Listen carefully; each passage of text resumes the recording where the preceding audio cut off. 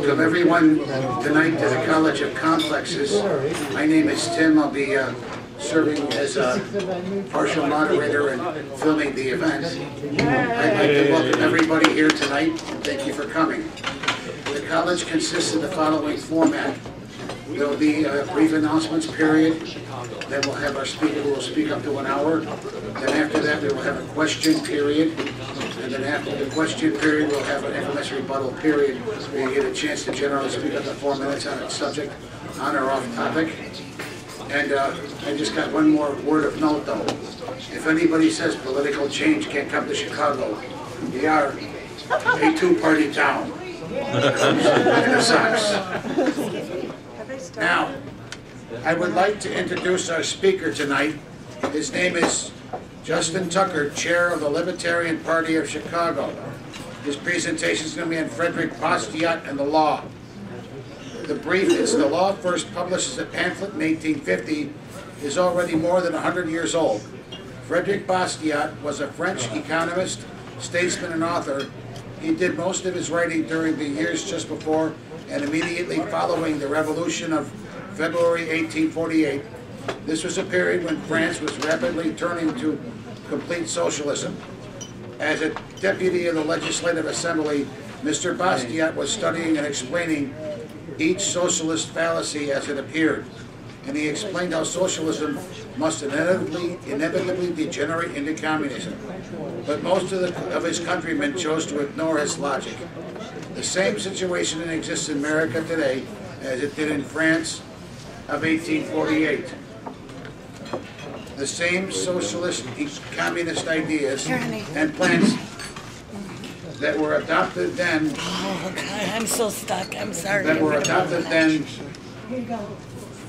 are now sweeping America. Let's welcome to our esteemed podium, Justin Tucker.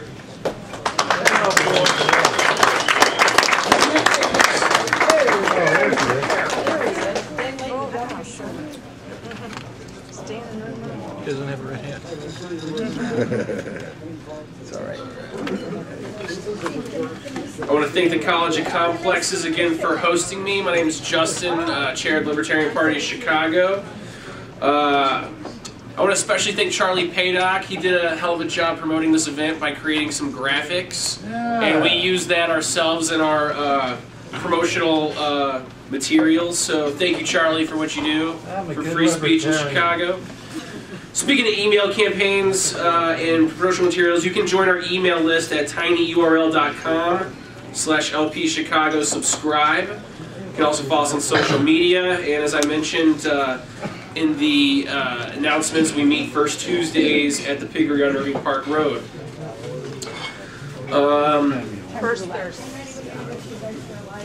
First Tuesdays. I want to invite my libertarian friends who are here today to come up and do a rebuttal during the rebuttal period. You don't actually have to rebut anything, but if you can come up and speak about the virtues of liberty as Bastiat did, that'd be great.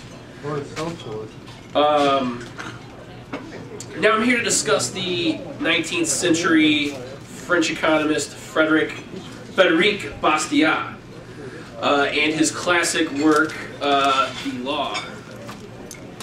Okay. Just grab your laptop. Yeah, that'd be a good idea, right?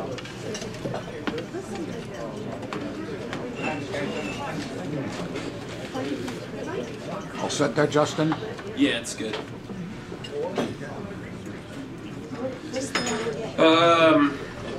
Let me provide a trigger warning for you guys.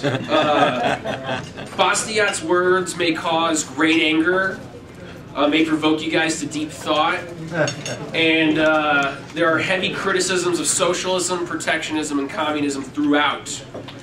So if this offends your sensibilities or could trigger a medical or psychological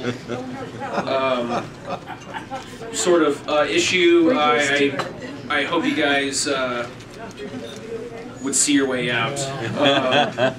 I also will have some trouble mispronouncing some French words, I guarantee it. The biographical details that I got for this talk mostly came from a book called Frederic Bastiat, A Man Alone, by George Charles Roche III. And there's also some good lectures by a historian named David Hart, which you can find on YouTube. So let me begin. Claude Frederic Bastiat was born June 29th, 1801 in the port city of Bayonne in the southwest of France, near the end of the First French Republic. He was the son of the merchant Pierre Bastiat. After the death of his mother in 1808, Bastiat and his father moved to the family estate in Magron, France. His father died in 1810, Sweetie, I got you cake. leaving him an orphan, and he went on to live with his grandmother and his aunt, Justine Bastiat, whom he loved very much. He bounced around from school to school before settling at the school in Cerise, where he learned his first bit of English. He left school at 17, went back to Bayonne to work with his merchant uncle, who was also his father's partner. It was during this time in Bayonne, which was a port city, that Bastiat was able to see the effects of the Napoleonic Wars. The effects that the Napoleonic Wars had on the economy. Trade and regulations stymied economic growth. It was also during this period that he studied the works of Adam Smith and John Baptiste.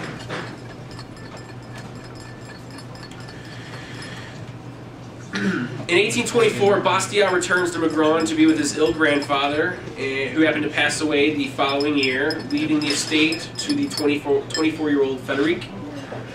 He had tenant farmers, as he wasn't very good nor interested in business and preferred to study.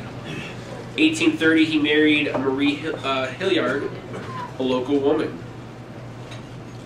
And this brings us to the July Revolution of 1830, which disposed of King Charles X and brought his nephew, Louis Philippe, to power. Louis Philippe tried to be a modern sort of reformer, and he wanted to rule France in a more republican fashion. Bastiat returned to Bayonne to participate in the revolution. He and hundreds of others were willing to take the garrison in Bayonne by force, but this proved unnecessary as the troops in the local garrison basically celebrated and welcomed the revolution.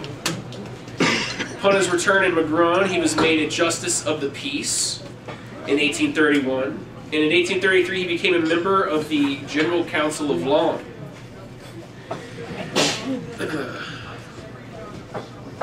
As he continued his existence in Magron, he also began to see the effects of the tariffs and the protectionism in France, with Euro France especially affected. Bastiat began to publish pieces in 1834 about his thoughts about protectionism and tariffs. He also didn't immediately gain traction as a writer, and it was around this time that he discovered the work of Richard Cobden, who was the namesake of the town Cobden, Illinois, and the Anti-Corn League, which he founded. In 1844, the academic Journal des Economistes published a study on the French and English tariffs, and Bastiat finally found acclaim as a writer. He continued to contribute to the journal and began a correspondence with Cobden. In 1845, he traveled to Paris and to England to meet with free trade leaders. That year also saw the publication of his work, Economic Sophisms. In 1846, he organized the Free Trade Association. After being granted approval from the French government. You gotta wait, I'm slammed. And finally, Richard Cobden was brought to Paris. The association hosted meetings and published educational materials, while other associations were springing up around France. Okay. Later in 1846, he established the Livre Échange with his seminal Petition of the Candlemakers, where his seminal Petition of the Candlemakers was first published. This mock letter to the Chamber of Deputies asked the government for protection from the sun for France's artificial light producers. Bastiat's work began to be translated into other European languages as the free trade movement began to exhaust itself in the lead-up to the February Revolution of 1848. Growing disparities in wealth and other frustrations came to head, and Louis Philippe is removed, and the Second French republic is established. All kinds of factions make up the Second Republic, including emboldened socialists. Later in 1858, Bastiat was elected deputy to the National Assembly and soon became aware of the impending demise because he had tuberculosis. He then dedicated his final months sounding the alarm about the sophistry of protectionism and socialism. 1850 saw the publication of the law, which would become his most famous work. 1850 also saw the publication of his most famous essay, What is Seen and What is Unseen, which articulated the concept we now know as opportunity costs. On Christmas Eve 1850, Bastiat died in Rome. And this brings us to the law and the primary focus of this program.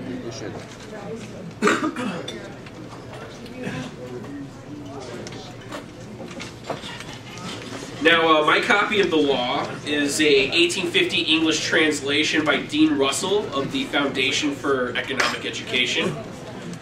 FEE, as the organization is called, continues to distribute copies of the law to this very day.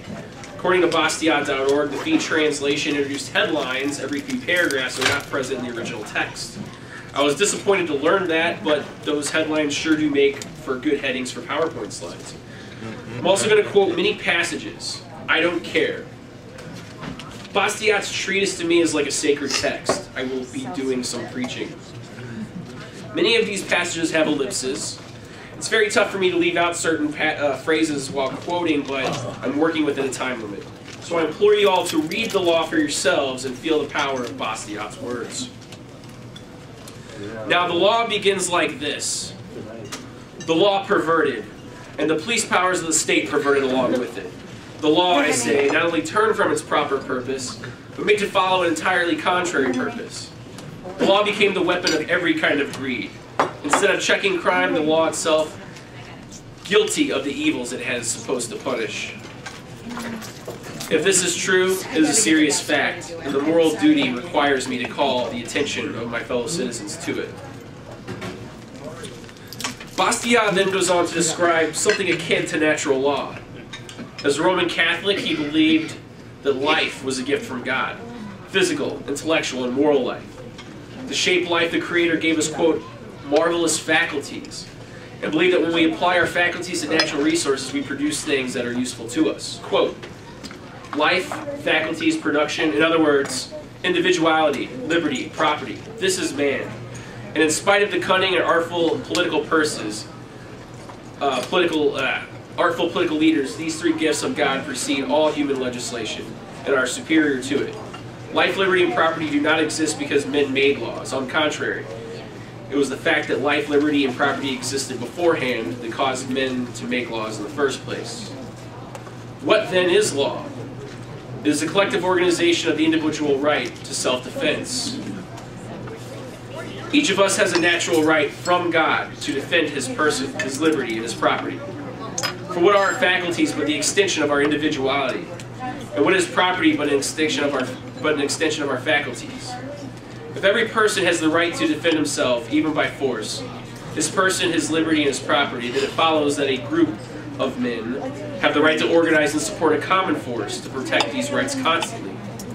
Since an individual cannot lawfully use force against the person, liberty, and property of another individual, then the common force, for the same reason, cannot lawfully be used to destroy the person, liberty, and property of individuals or groups. If this is true, then nothing can be more evident than this. The law is the organization of the natural right of lawful defense, and the substitution of a common force for individual forces. And this common force is to do only what the individual forces have a natural and lawful right to do, to protect persons, liberties, and properties, to maintain the right of each, and to cause justice to reign over all. Bastiat believed he founded a nation on this prescription of the law. Order would prevail among the people, and there would be the most simple, easy to accept, economical, limited, non-oppressive, just, and enduring government imaginable. But unfortunately, no law confines itself to its proper functions. And when it has exceeded its proper functions, it has not done so merely in some inconsequential and debatable matters, The law has gone further than this. It has acted in direct opposition to its own purpose. The law has been used to destroy its own objective. It has been applied to annihilating the justice that it was supposed to maintain. By limiting and destroying rights which its real purpose was to respect, the law has placed the collective force at the disposal of the unscrupulous who wish, without risk, to exploit the person, liberty, and property of others. It has converted plunder into a right in order to protect plunder. And it has converted lawful defense into a crime in order to punish lawful defense. How did this perversion of the law been accomplished? What have been the results? The law has perverted the influence of two entirely causing: stupid greed and false philanthropy. Now, the word plunder is used over 50 times in the English translation, and it comes from the original French spoliation, which Bastiat used. Spoliation, or plunder, is thus a major theme of the piece. Bastiat points out that there is a tendency amongst men to live at the expense of other people. The annals of history bear witness to the truth of it. The incessant wars, mass migrations, religious persecutions, universal slavery, dishonesty in commerce and monopolies. This fatal desire has its origin in the very nature of man, and that primitive, universal, and insuppressible instinct that impels him to satisfy his desires with the least possible pain. Bastiat says men will rebel against plunder either peacefully or by revolution, and will enter into making laws. They will either stop the lawful plunder or wish to share in it. Woe to the nation when this latter purpose prevails among the mass victims of lawful plunder, when they in turn seize the power to make laws. Bastiat then goes on to describe the results of legal plunder. It is impossible to introduce into society a greater change and a greater evil than this: the conversion of the law into an instrument of plunder. What are the consequences of such a perversion? It will require volumes to describe them all. Thus, we must content ourselves with pointing out the most striking. In the first place, it erases from everybody's conscience the distinction between justice and injustice. No society can exist unless the laws are respected to a certain degree. The safest way to make laws respected is to make them respectable. When law and morality contradict each other, the citizen has the cruel alternative of either losing his moral sense or losing his respect for the law. These two evils are the equal consequence, and it would be difficult for a person to choose between them. The nature of law is to maintain justice. This belief is so widespread that many persons have erroneously held that things are just because the law makes them so. Thus, in order, plunder appears just and sacred to many consciences. It is only necessary for the law to decree and sanction it. Slavery, restrictions, and monopoly find defenders not only among those who profit from them, but also among those who suffer from them. Bastiat then explains the fatal idea of legal plunder. Quote, "Under the pretense of organization, regulation, and protection or encouragement, the law takes property from one person and gives it to another. The law takes wealth of all and gives it to a few, whether farmers, manufacturers, ship owners, artists, or comedians. Under these circumstances, then certainly every class will aspire to grasp the law, and logically so." Bastiat then uses the United States as an example of how legal plunder can corrupt society. Is there any need to offer proof that this odious perversion of the law is a perpetual source of hatred and discourse, that it tends to destroy society itself? If such proof is needed, look at the United States. There is no country in the world where the law is kept more within its proper domain, the protection of every person's liberty and property. As a consequence of this, there appears to be no country in the world where the social order rests on a firmer foundation. But even in the United States, there are two issues, and only two, that have always endangered the public space. What are these two issues? They are tariffs and slavery. These are the only two issues where, contrary to the general spirit of the Republic of the United States, law has assumed the character of a plunderer. It is most remarkable that this double legal crime should be the only issue which can and perhaps will lead to the ruin of the Union. It is indeed impossible to imagine a more astounding fact than this. The law has become an instrument of injustice. And if this fact brings terrible consequences to the United States, where the proper purpose of law has been perverted only in the instances of slavery and tariffs, what must be the consequences in Europe, where the perversion of law is a principle, a system? Bastiat's prediction came true for both the United States and Europe. In this day and age, slavery is illegal. Tariffs, on the other hand.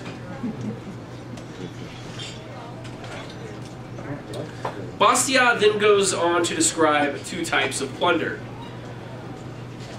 Quote, "For there are two kinds of legal plunder, legal and illegal.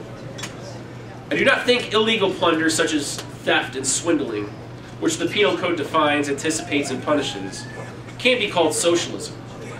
It is not the kind of plunder that systematically threatens the foundations of society. The law itself conducts this war, and it is my wish and opinion that the law always maintain this attitude toward plunder. But it does not always do this. Sometimes the law defends plunder and participates in it. Sometimes the law places the whole apparatus of judges, police, prisons, and gendarmes at the service of the plunderers, and treats its victim, when he defends himself, as a criminal. In short, there is legal plunder. But how is this plunder to be identified? Quite simple. See if the law takes from some persons what belongs to them, and gives it to whom it does not belong. See if the law benefits one citizen at the expense of the other, by doing what the citizen itself cannot do without committing a crime. Then abolish this law without delay. For it is not only an evil itself, but also a fertile source of further evils, because it invites reprisals. If such a law, which may be an isolated case, is not abolished immediately, it will spread, multiply, and develop into a system. Now, legal plunder can be committed in an infinite number of ways. Thus, we have an infinite number of plans for organizing it. Tariffs, protection, benefits, subsidies, encouragements, progressive taxation, public schools, guaranteed jobs, guaranteed profit, minimum wages, a right to relief, a right to the tools of labor, free credit, and so on and so on. All these plans as a whole, with their common aim of legal plunder, constitute socialism. Bastiat does not mince words. He goes right for the heart, and these words to me are pure poetry. He continues, socialists desire to practice legal plunder, not illegal plunder. Socialists, like all other monopolists, desire to make the law their own weapon. And once the law is on the side of socialism, how can it be used against socialism? For when plunder is abetted by the law, it does not fear your courts, your gendarmes, and your prisons. Rather, it may call upon them for help. It is not considered sufficient that the law should be just. It must be philanthropic. Nor is it sufficient that the law should guarantee every citizen the free and inoffensive use of his faculties for physical, intellectual, and moral self-improvement. Instead, it is demanded that the law should directly extend welfare, education, and morality throughout the nation.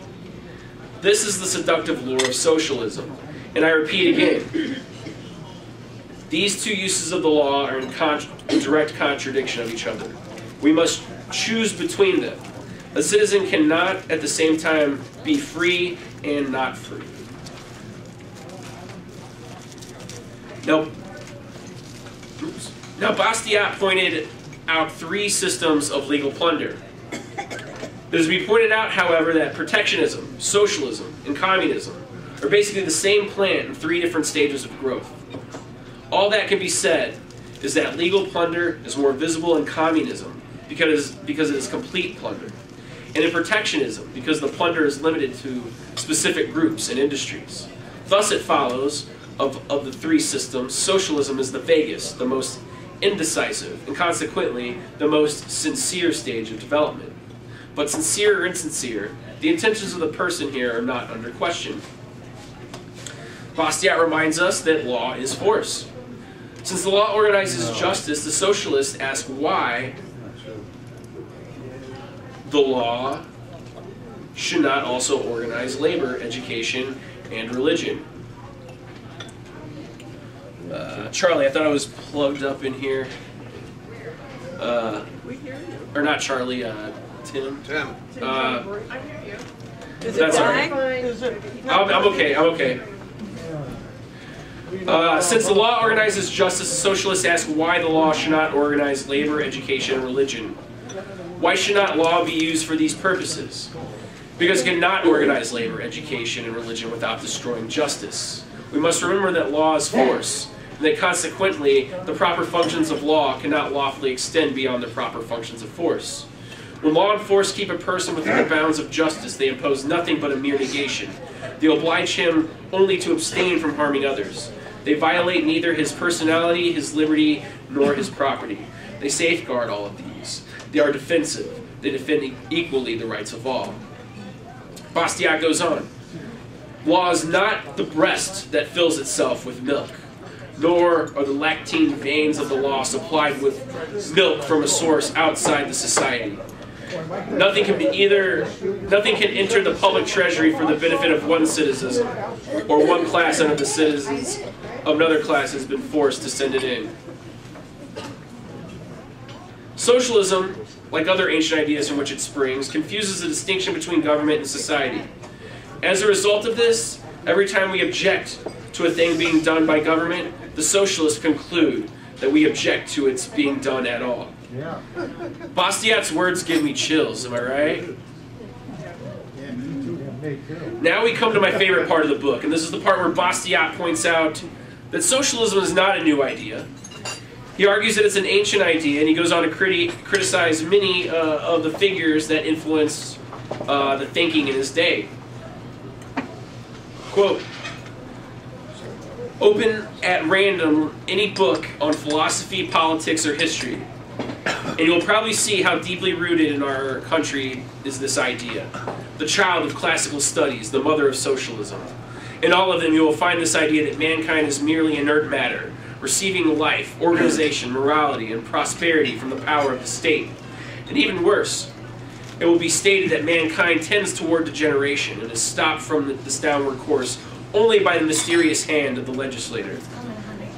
Conventional classical thought everywhere says that behind passive society there is a concealed power called law or legislator, which moves, controls, benefits, and improves mankind." First he cites a man named Bossuet, a French bishop, theologian, and member of the court of King Louis XIV, who praised the Egyptians' use of law to instill patriotism and religious reverence, and it forced its citizens into certain professions and gave them a purpose.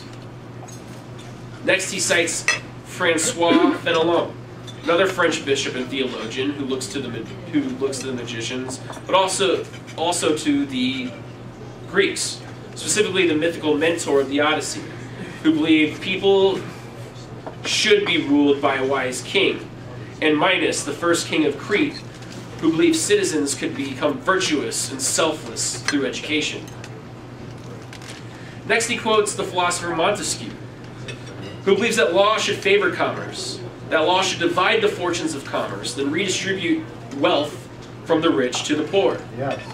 Of this, Bastiat commented sarcastically, "Thus, the laws are to dispose of all fortunes of all fortune." He continues to quote Montesquieu. Looking at the Greeks, specifically Lycurgus, who made Sparta into a military state, and Plato, who recommended common ownership of property. Bastiat writes, "Those who are subject to vulgar infatuation may exclaim, 'Montesquieu has said this, so it's magnificent, it's sublime.' As for me, I have the courage of my own opinion. I say, what? What have the nerve to call that fine? It is frightful. It is abominable.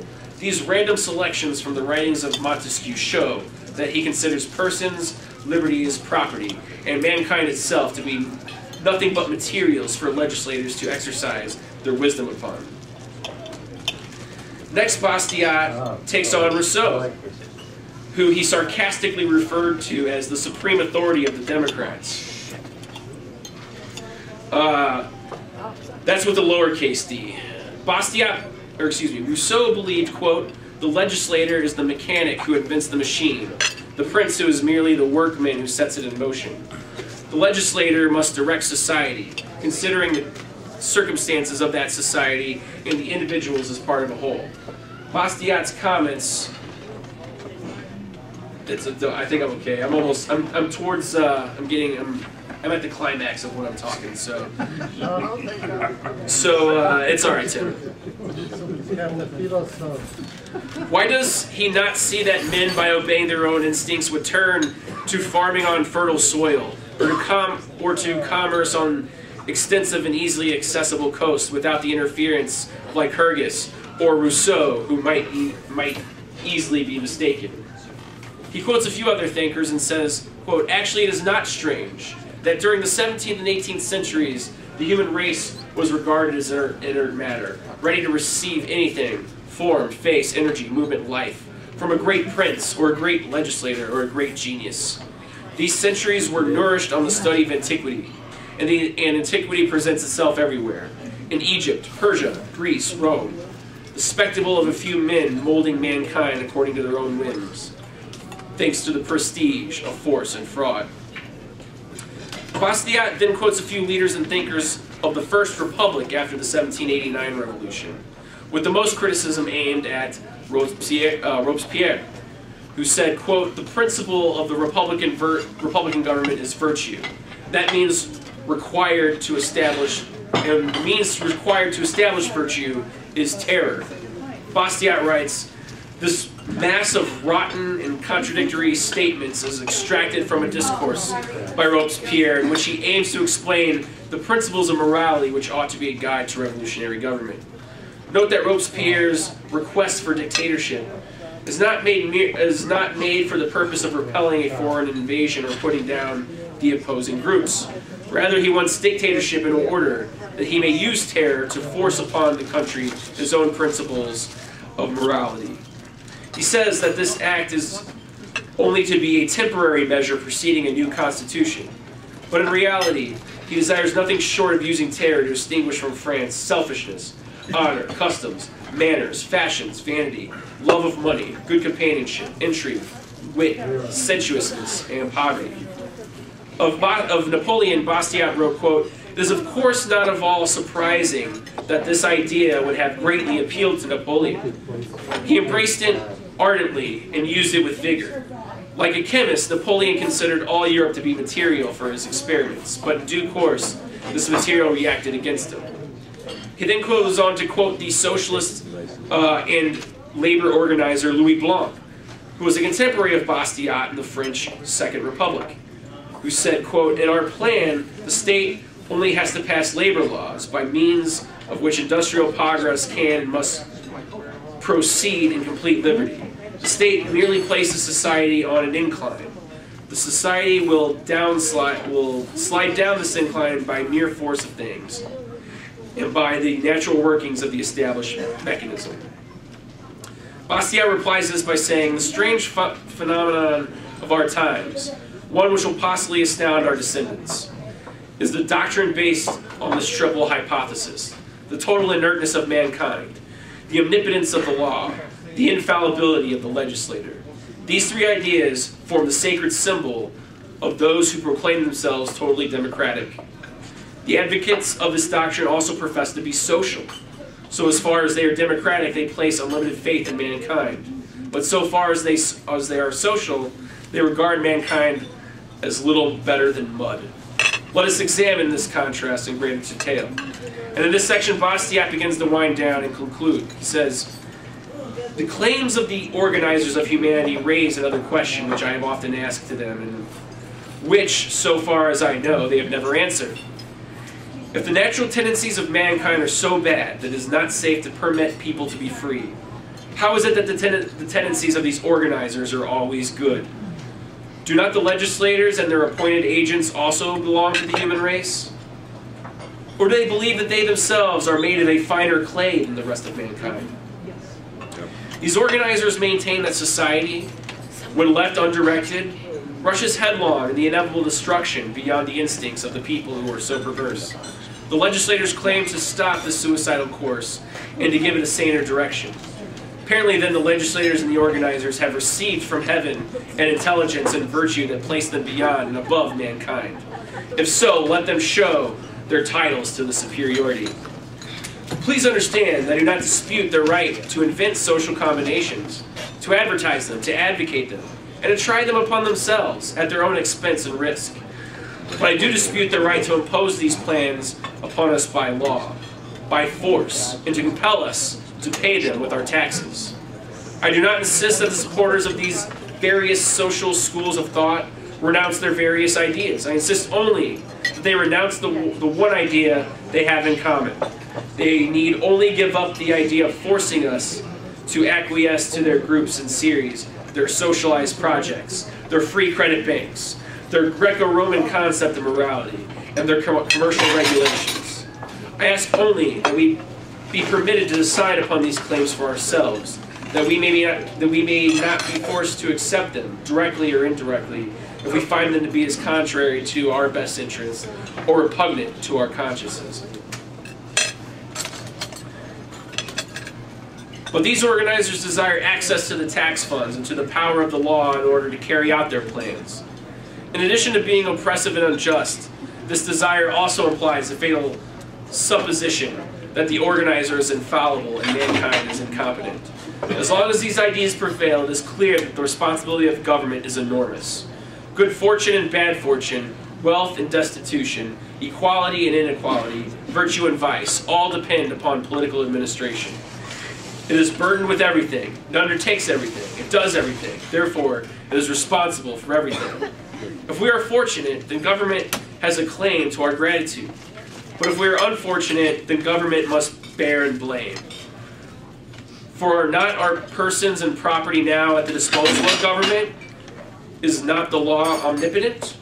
In creating a monopoly on education, the government must answer to the hopes of the fathers of families who have thus been deprived of their liberty.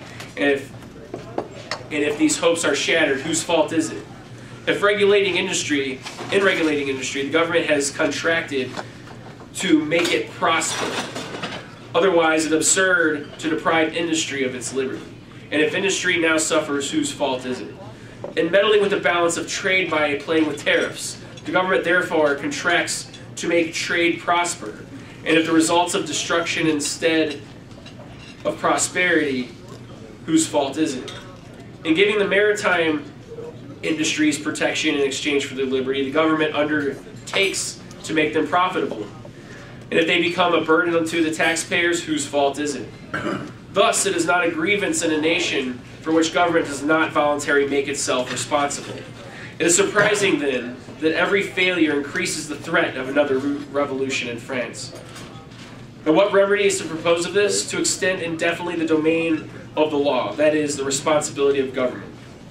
A science of economics must be developed before a science of politics can be logically formulated. Essentially, economics is the study of determining whether the interests of human beings are harmonious or antagonistic. This must be known before a science of politics can be formulated to determine the proper functions of government. Immediately following the development of a science of economics, and at the very beginning of the formulation of politics, this all-important question must be answered. What is law? What ought to be? What is its scope, its limits? Logically, at what point do the just powers of the legislator stop? I do not hesitate to answer. The law is common force organized to act as an obstacle of injustice. Law, in short, is justice. Mr. Louis Blanc would say, and with reason, that these minimum guarantees are merely the beginning of a complete fraternity. He would say that the law should give tools of production and free education to all working people. Another person who observed that this arrangement would still leave room for inequality, he would claim that the law should give everyone's seen in the most unaccessible hamlet, luxury, literature, and art. All of these proposals are the high road to communism. Legislation will be, in fact, it already is, the battlefield for the fantasies and greed of everyone. Law is justice. In this proposition, a simple and enduring government can be conceived. And I defy anyone to say how the thought of revolution, of insurrection, of the slightest uprising could arise against a government whose organized force was confined only to suppressing injustice. Under such a regime, there would be the most prosperity, and it would be most equally distributed. And for the sufferings and the inseparable from humanity, no one would ever think of accusing the government for them. This is true because if the force of government were limited to suppressing injustice, the government would be as innocent of these sufferings as it is now innocent of charges and changes in the temperature. Law is justice, and it is under the law of justice, under the reign of right, under the influence of liberty, safety, stability, and responsibility, that every person will attain real worth and true dignity of his being. It is only under this law of justice that mankind will achieve, slowly no doubt but certainly, God's design for the orderly and peaceful progress of humanity.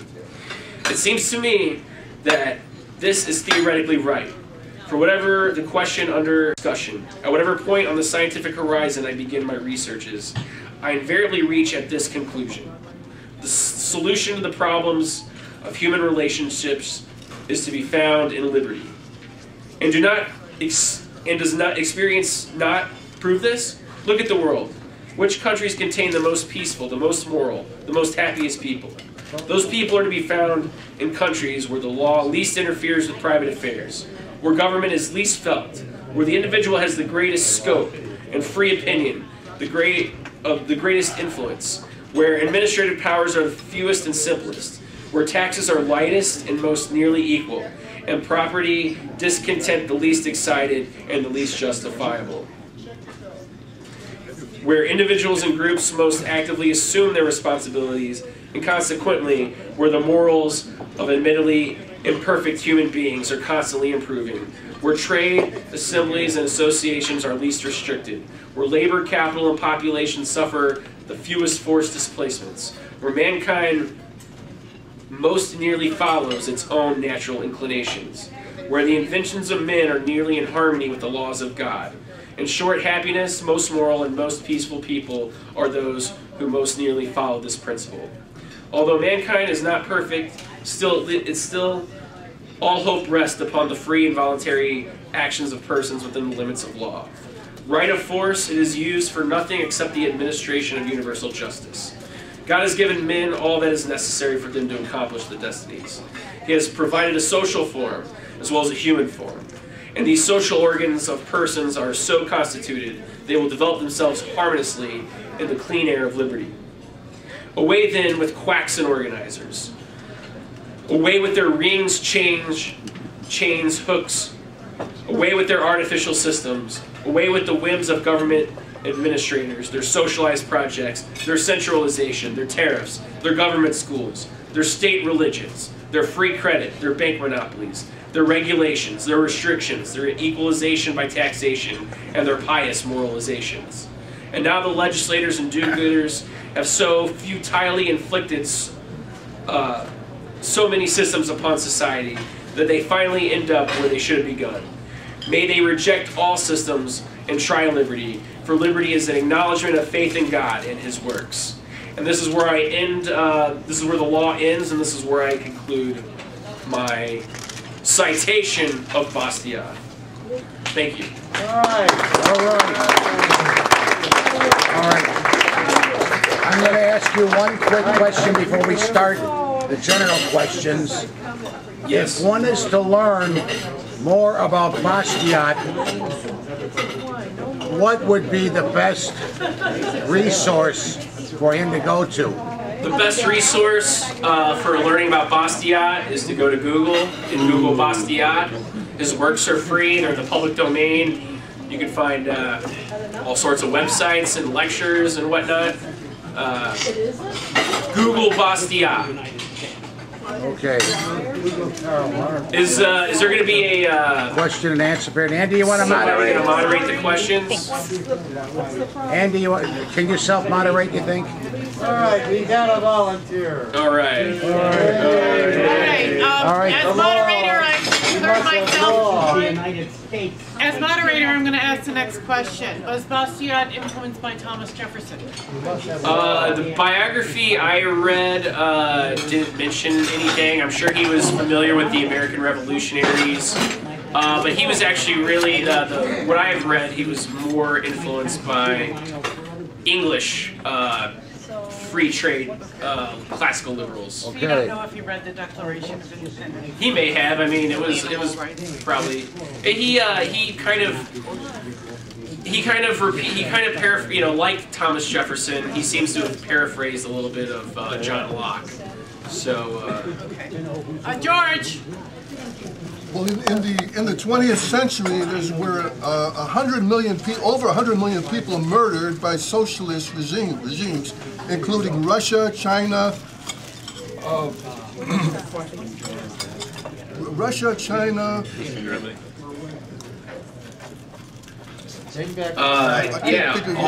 those countries, Laos, Cambodia. Cuba. Germany, Nazi Germany was actually a socialist. It was national. So your question, sir. The question is, why does socialism do it? 100 million people were killed. Bastiat never touches on that, but in my opinion, because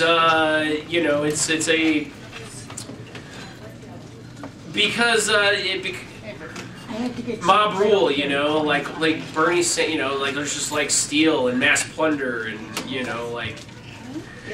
it's just as Bastiat pointed out, it infects society and it can lead to ruin, even just like a little bit, like the United States had. Question. So, Pat. Yeah, now that we've gotten past your climax here, I'm wondering, what would you cite as examples of happy countries that the rest of the world should emulate? I would say that countries the world should emulate would be countries with relatively free markets, and United States, countries in Europe, New Zealand, Australia, Questions. Yes, Dave Zimmer. Zucker. I'm sorry. Sorry about that. Was he influenced at all by Thomas Paine? I haven't read any citations of Bastiat to Paine. I'm sure he was familiar with it. He liked to study.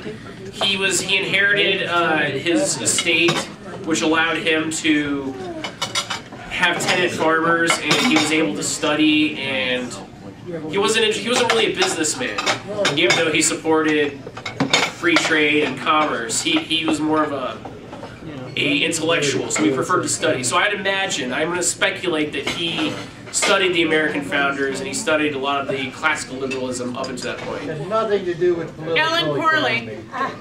Yes, my hypothesis about this This has to be guy, a question. yeah, is that he free market is. I question, and maybe I don't know if there's evidence that you can give. I think you have to look at the context people like this talk to.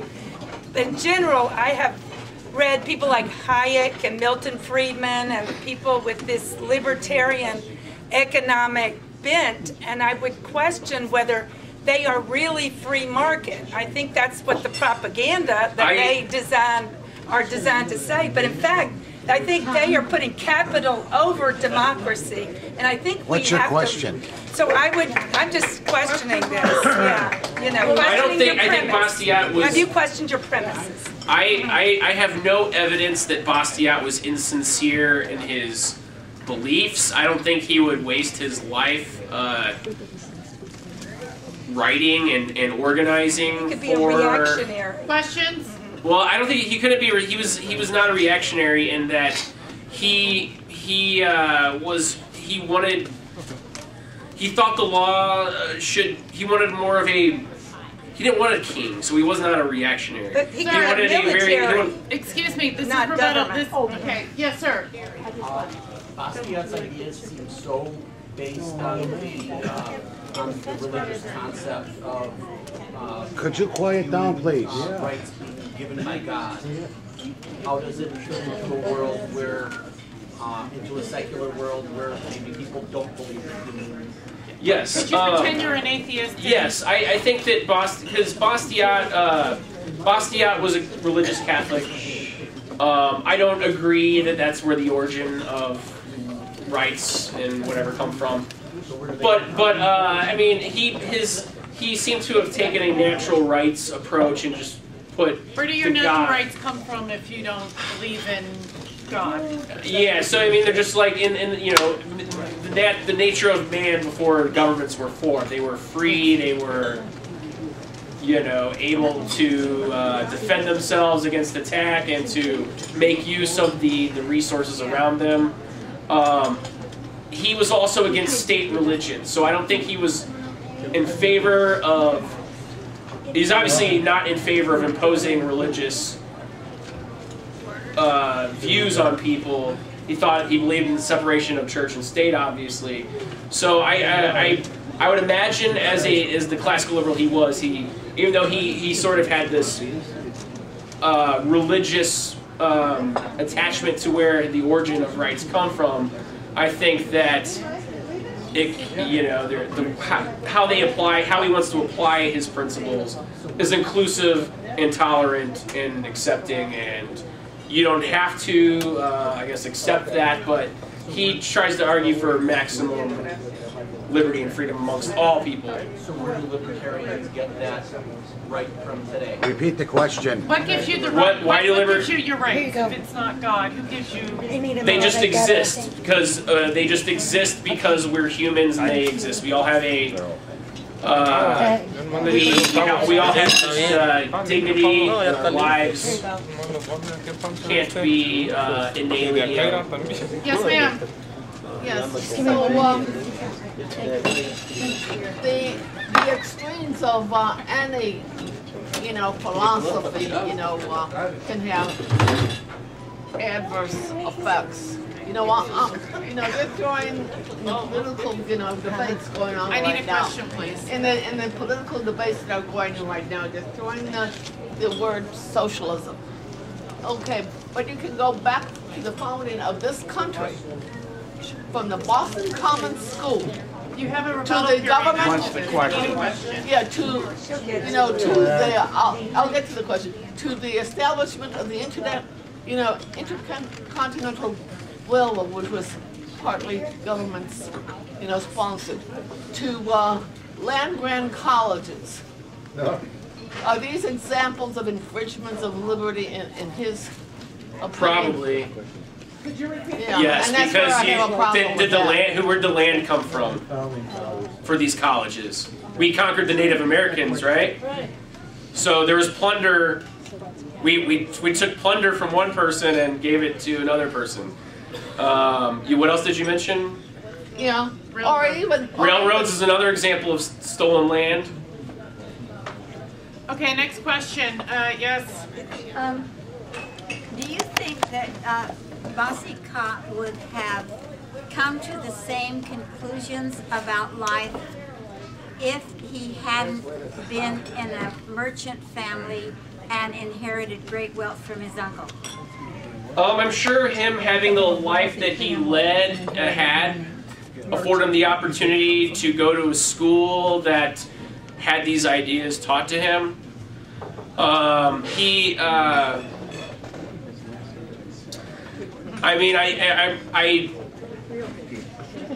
There's a lot of people who thought like he did, because he tried to organize people who felt the same way he did. He was not, he was a, I don't know. I think it's I don't know really. I mean, he came from a tradition in France where the divine right of kings, right? So that the king had the rights to rule the country as he wanted to. as a Catholic, he didn't believe in that. So I think that even as, you know. All right, question, sir. In the introduction, Loud, please. the introduction of your speech, it was said that Bastiat believed that all socialism is communism. We're going to talk about that. I'm sorry if I missed it. You could take it up with him. But in case you mentioned, what was that again? Why does socialism always lead to communism? Just that it, just that you keep giving. Thank you so much. Keep asking the government to do this and that, and it takes on so much responsibility that it's just it's an oppressive sort of system. Questions? He called socialism communism basically like, you know. Sir in the back. Was there any connection with the revolution of 1848 in France and the ones around the similar time in Russia? Was there a connection between the revolution in France and the one in Prussia? I'm not familiar with the history of the other revolutions in France. I do know that the 48 revolution did spark a lot of other revolutions around Europe. I think this is where Marx wrote the Communist Manifesto, if I'm not mistaken, but I don't know the causes of those or how those came to be. So that's a fair answer. Okay, yes, Chuck. He said several times that Bastiat's ideology is rooted in Catholicism. So in Christianity, Jesus shared the food when they had the loaves and the fishes. They said, everyone in the community will share in this food.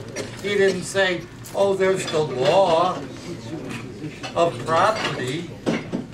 It's the antithesis of Christianity. Jesus said to keep the commandments. One of those commandments is thou shalt not steal. So I don't recall Jesus using a gun to beat people into feeding the poor. Andy Anderson. What, you know, if his philosophy was adopted by our government today, 2019, what are the first three things he would do to change what's going on in America? What government changes would he make? First three things, the top three. I would say he would open up trade with everybody. He would, you know, he would reverse all the Trump sort of trade war stuff and make it even more free than it was before Trump. I think he would try to scale back on as many government programs as he could, because a lot of programs are funded by heavy taxation. So I think he would probably not only, like he mentioned tariffs. He also mentioned he'd probably abolish the minimum wage. He'd probably abolish. So your top three are? I guess he would tariffs, price floors, and price ceilings. So there'd be no concern for the environment? I'm sorry? No concern for the environment or people like Flint, Michigan? Well, if you throw pollution into the air, you're stealing the clean air, so that's a form of plunder. So I think that Bastiat would have a problem with, as a Catholic who probably believed that man should be good stewards of the environment, I think Bastiat would not be fine with. Are there any more first-time questions? Who has not asked a question and has one? Did Ellen? Oh, I had to go. But did you already ask one? He did. Ellen, did you have a question? No, not right now. Okay, so there are no more first-time questions. I've got one question. Yes, sir. Bastiat talked about louder, please. The law and proper use of the law is self-defense. So for individuals, I imagine it would extend it to groups. So I would assume then he would be for unions and labor organizing. Of course. In part of my speech, he said that he does not want to impose on people to form associations or to get into, I think the phrase he said was social combinations. His only problem is if you try to use the law to, he probably would not be against labor unions. He'd probably be against labor unions pushing for minimum wage or for public pensions or something like that. Okay. Okay, questions round 2. All right, if you don't mind, what do you think, what was Bastiat, do you think Bastiat was, had any of his work, do you think he was influenced by de Tocqueville? He was a contemporary of de Tocqueville. So they were, Tocqueville and him were in the National Assembly at the same time.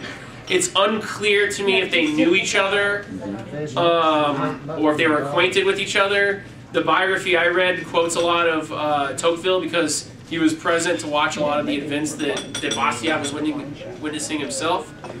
But they were contemporaries. And I think he was a little bit younger and he lived a little bit longer than Bastiat.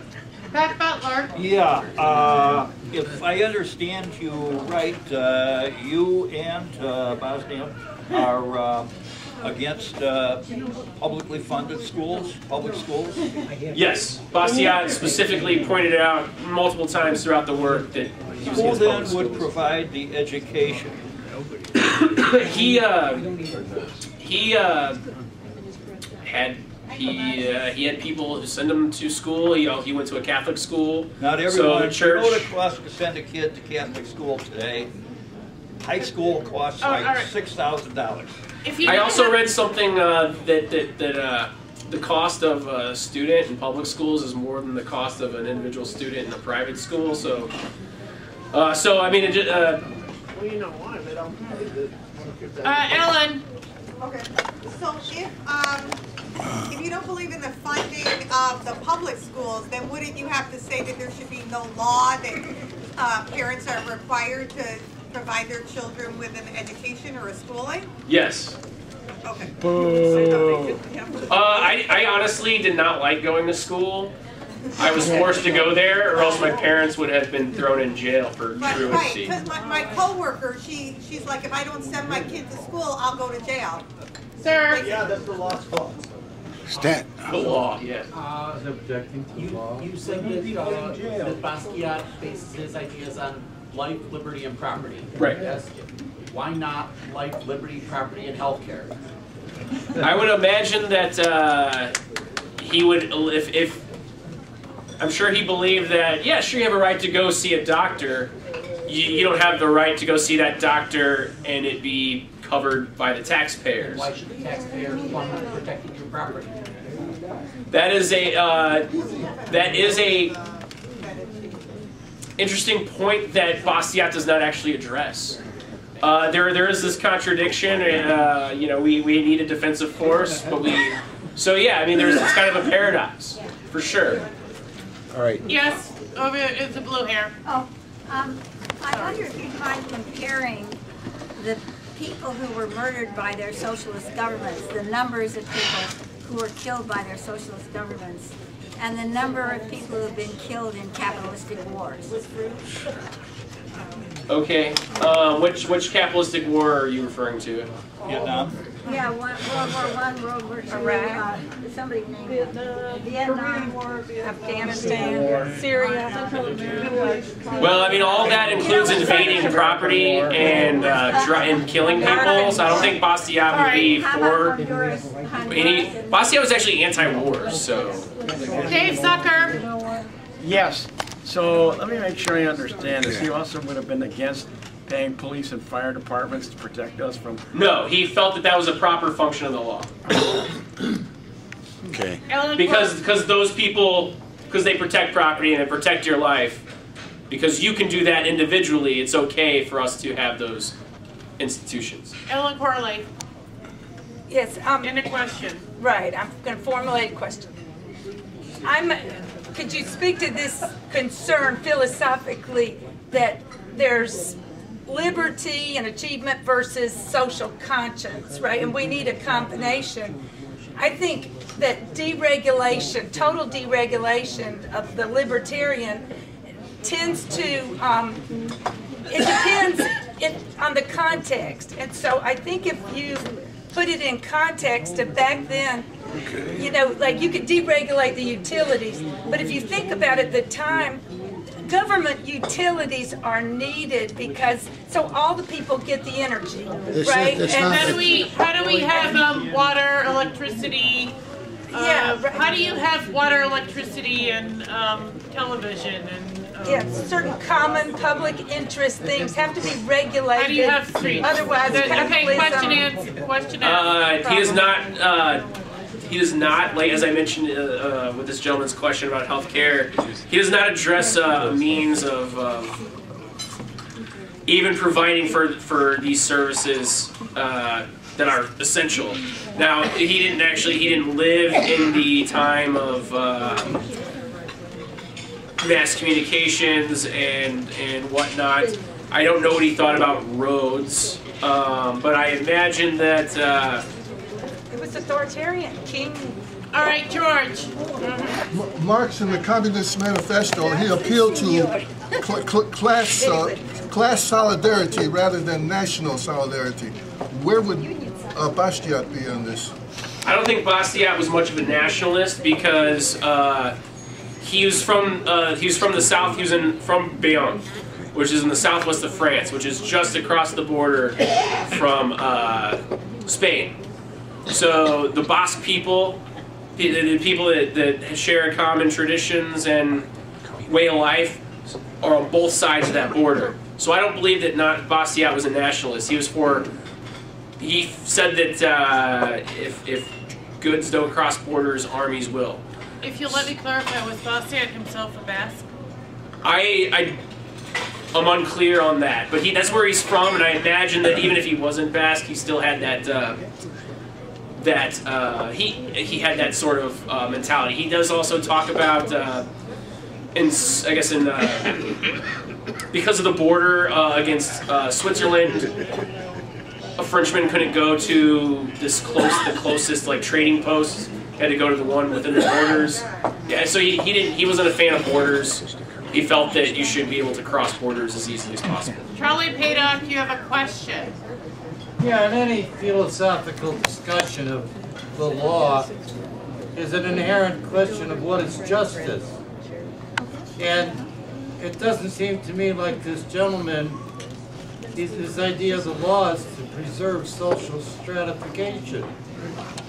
Yet people are not obligated, the law does not obligate, or in effect, an equitable sharing. Let me finish, please. The law does not allow for an equitable sharing of the goods and services that the society produces? No, because that includes taking from one and giving to another. That's not just. No, it's not just. Bastiat, why not? Because you're stealing from somebody. That's why it's not We have a just. final question, ma'am. Okay, what did Bastiat think of economic monopolies where a few companies dominate an industry? He was against that. As I mentioned, pardon me, my throat. As I had quoted him a few times, he was against monopoly. He believed that monopoly existed because the government gave favors to industry and protected them and gave them that monopoly power. But isn't that also a consequence of the lack of enforcement of the Sherman antitrust system? I don't know. I mean, maybe I don't know what antitrust laws existed in early mid-1800s in France. But I can just tell you that he was against monopolies. We're ready for our rebuttal session. Raise your hands up, assuming we're having rebuttals. Can you do a count, please? 1, 2, 3, 4, 5. Hands up, please. Libertarians, do a rebuttal. 9, 10, 11. Okay. Go about 3 to. We'll go 4 minutes. Don't use up all the time. Let's get up there and get speaking well. Thank Karina for moderating tonight. Thank you. All right. Wait a minute. Although I'm not a capitalist, I forgot to announce next week's program. Margaret Goldstein will be returning. She's the author of 2 books. As a matter of fact, somewhat related to the topic tonight. She wrote one called The Selfishness System, but she's going to be talking regarding social change and the status quo. Why are we locked into the status quo? All right, thank you very much. All right. Okay, 4 minutes. After this talk about law, I could not resist telling you about another book, and it's written by Elaine Scarry. We all know her brother Joe. Joe Scarry. Joe Scarry. It's his sister wrote it, and the name of the book is. I know the name of this book. Mononuclear. Wait a minute.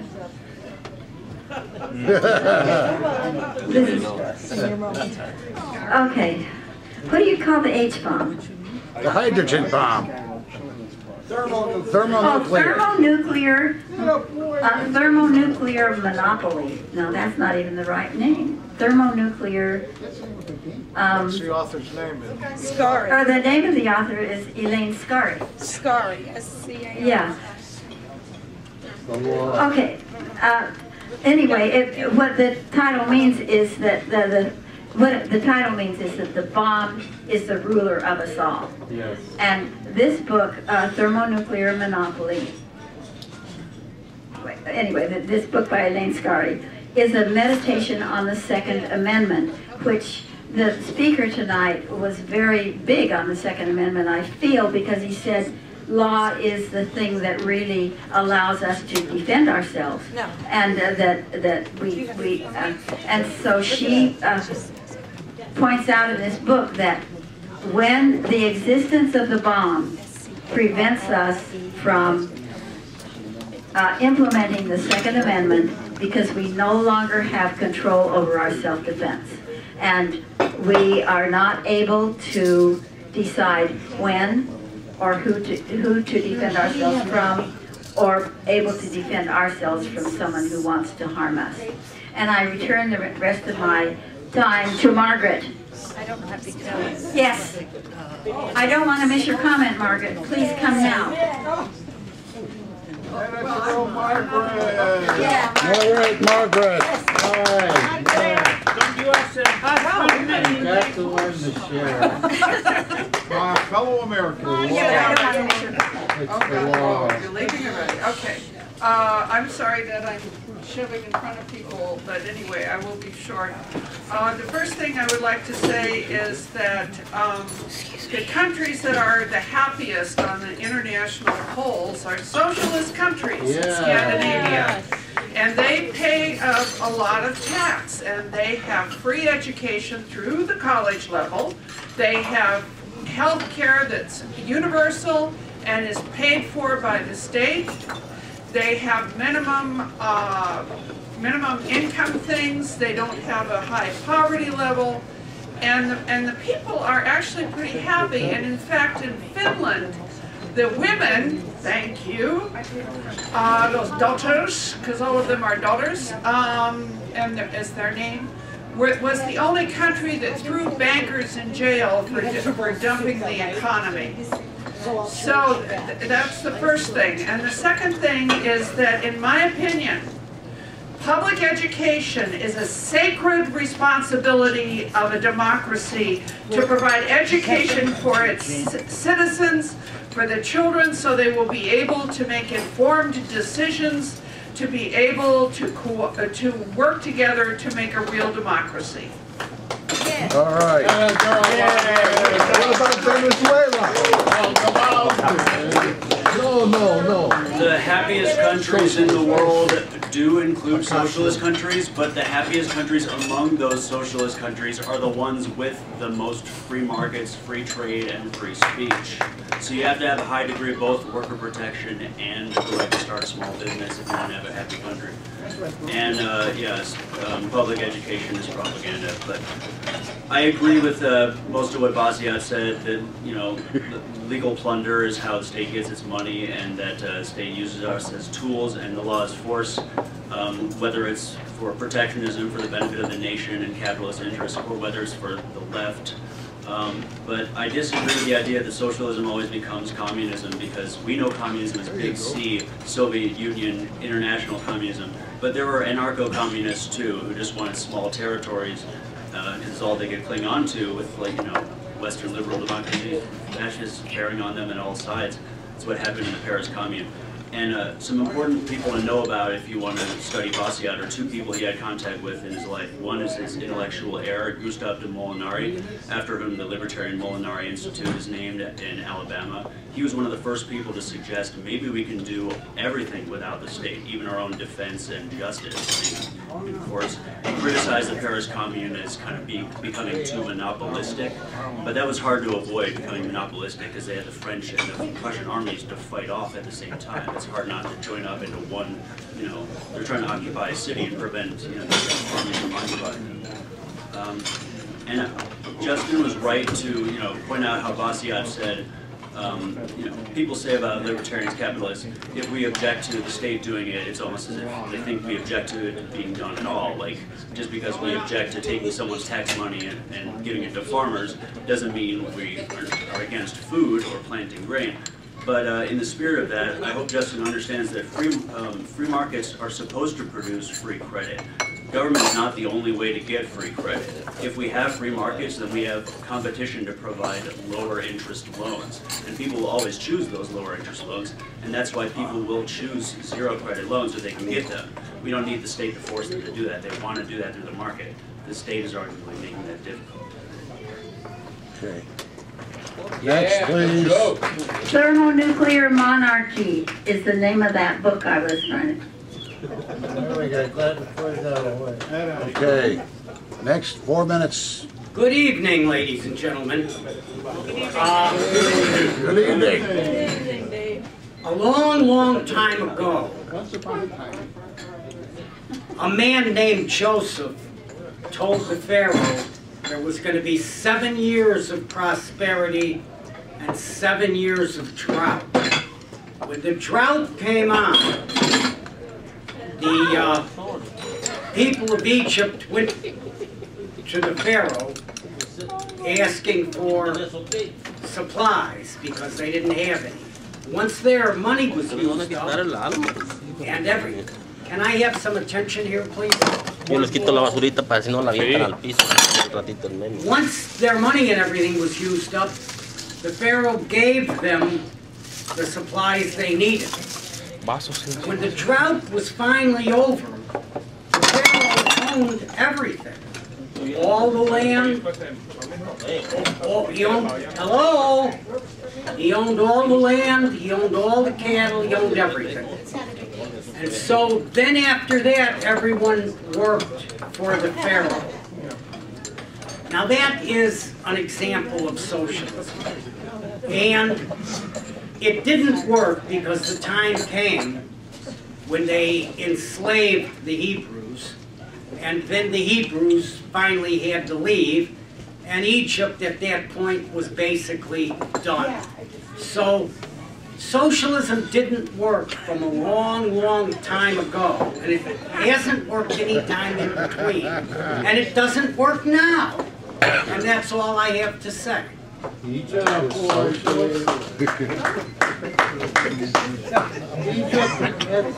All right, 4 minutes.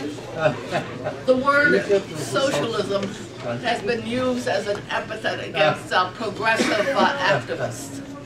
From the forming of Boston Common Schools to the development of the Can you use the mic, please? continental, railway to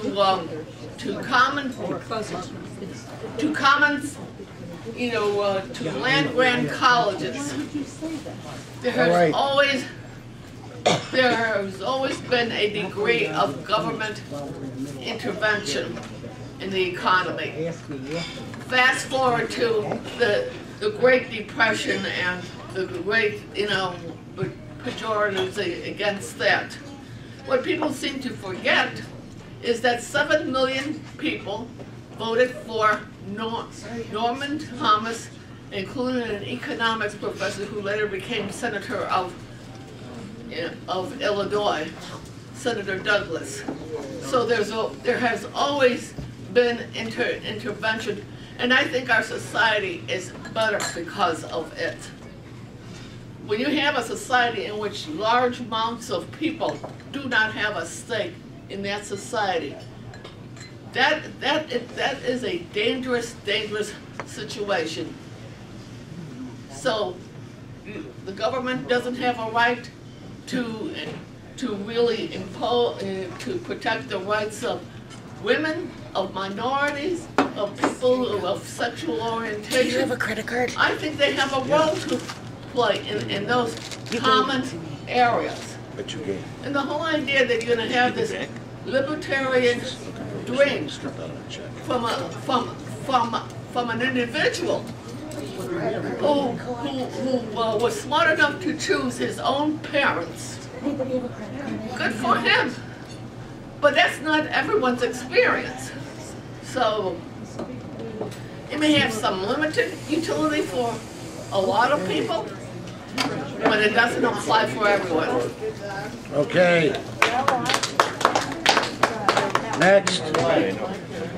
Can I go real fast? Sure, go ahead. All right, Heather. I'm sorry, but does anybody have a credit card slip that's signed I did not collect yet? No? Okay, thank you, sir. Give Heather a hand again. And girl, Heather. Thanks a lot. I wish that our speaker had been, as he read his talk tonight, had been a little more clear on exactly what type of system he is talking about.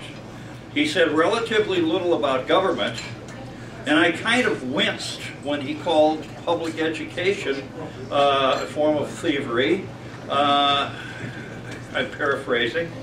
And who then is going to take care of the education of children who can't afford to send their kids to Francis Parker and can't afford to send their kids to the local parochial school or the local parochial high school?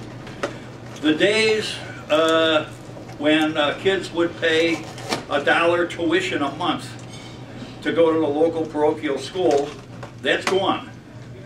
Today, not everyone can afford to send their kids to the non-public schools.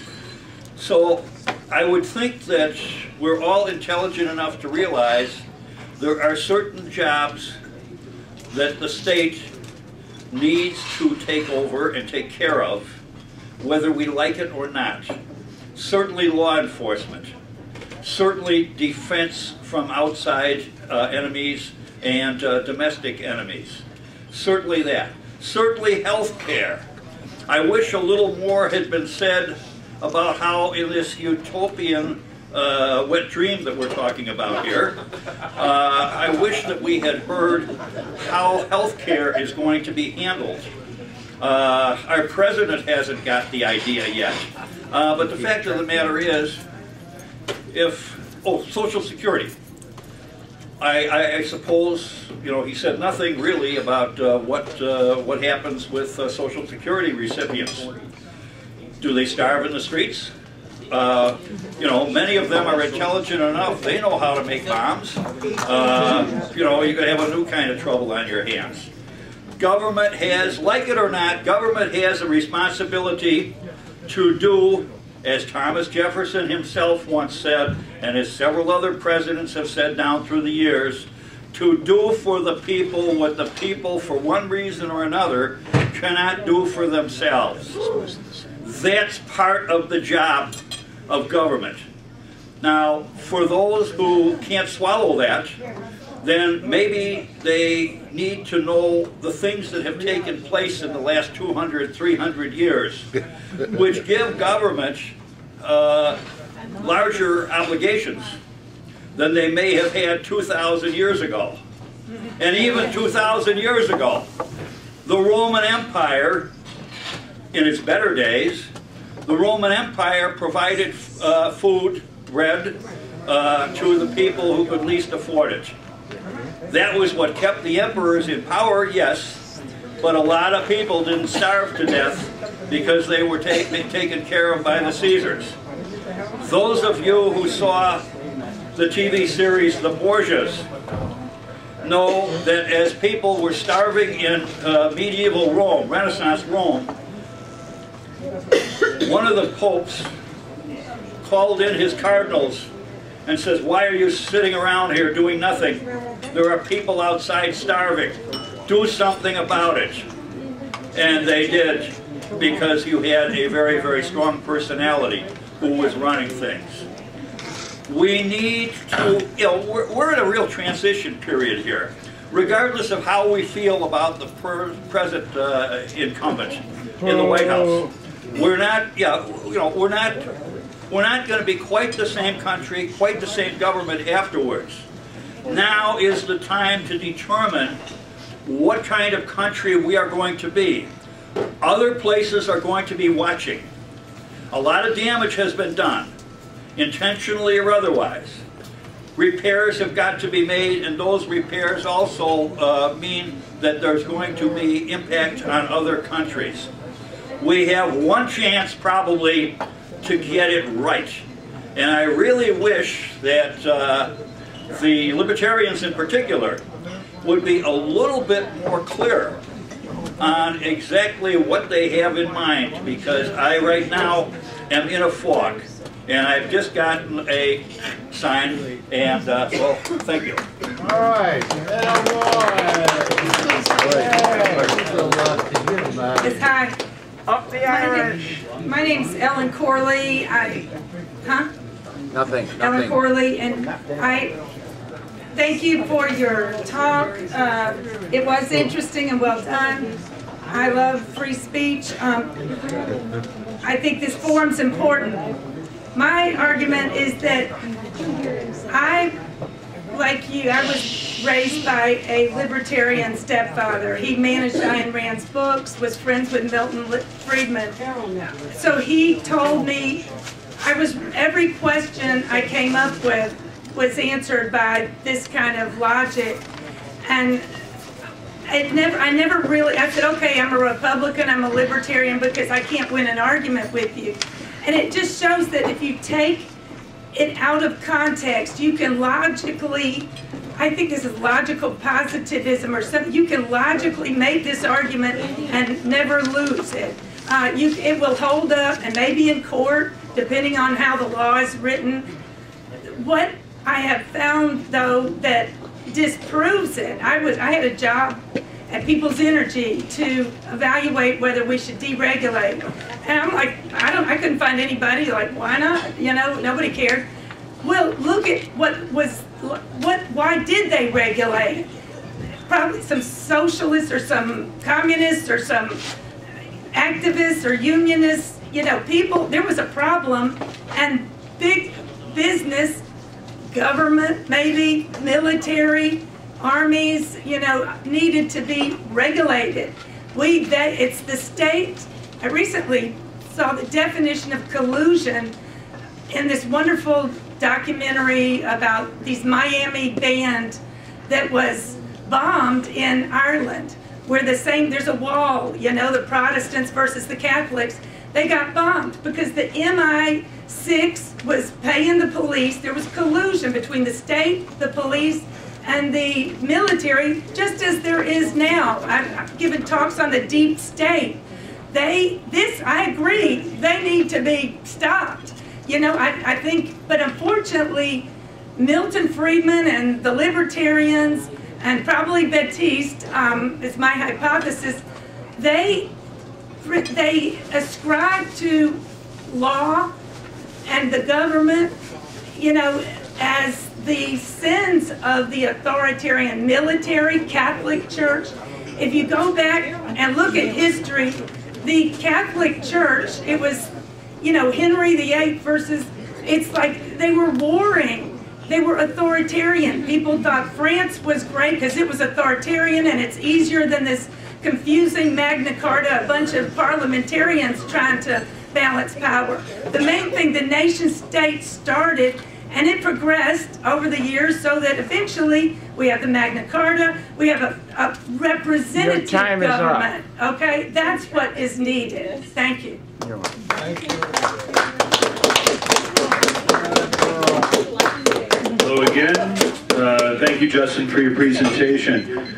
A lot to cover from it's scattered all over, but I think it would be a little unfair to expect anachronistically the Bastiat essay to have anticipated all the questions of today. If to some extent my friend was giving a presentation on a piece from the 1850s that didn't say much about air travel. Sorry, Andy.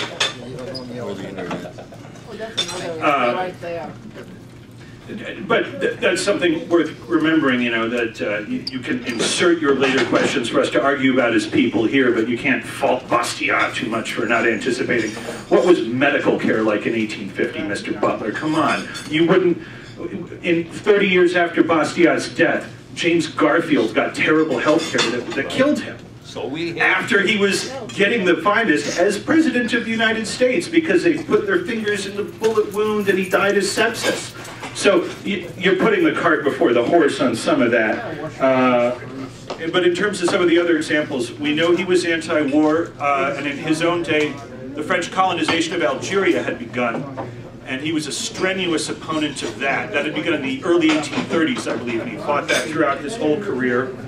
And when it came to unions, even though he was a free marketeer, he went into the streets to help rescue people during the summer of 1848 when the first wave of the 1848 revolution ended with a showdown between the left-wing socialist activists and the counter-revolutionary military. And many people were surprised that even though he was a critic of the economic policies of the unions, he was adamant in his defense of their right to organize and to not be crushed by the military and not murdered in the street. And he was quite consistent in that throughout his career.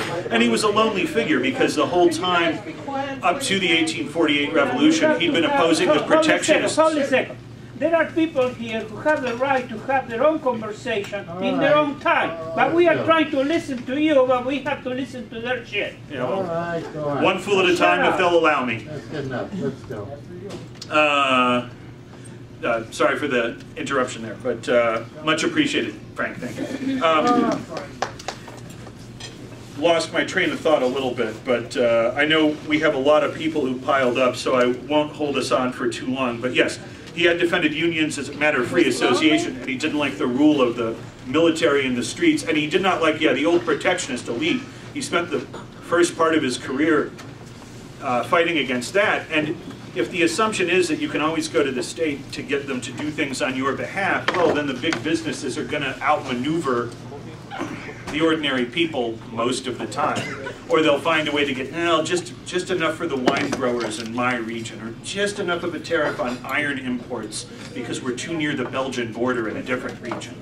Or something like that. They do that? They did that all the time. That was the way. That's why he was the lonely voice of free trade against a mostly protectionist France in his era.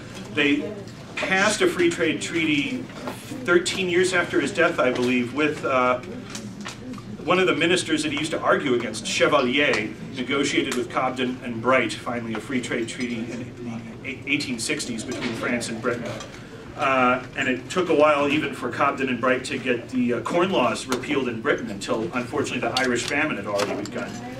Anyway, I've probably gone around in circles a little bit, but I thought this was a very interesting subject, and I think Bastiat has a lot of other interesting ideas, even if, no, he doesn't answer every question in anticipation of modern social democracy. But if we are seeing now that it's also possible for people to demand public benefits for themselves, even socialistic sounding benefits for themselves in a what we would think of as an attractive way, like schools or healthcare or something, but then say, yeah, but then not for other people moving here. And we see an alt-right party growing in Sweden. We have Richard Spencer, who's an advocate of universal healthcare as well as white nationalism. This is capable of being part of the discourse as well. Collectivism has its good and bad sides, and we're seeing that catch up with us. Anyway, thank you all. Thank you.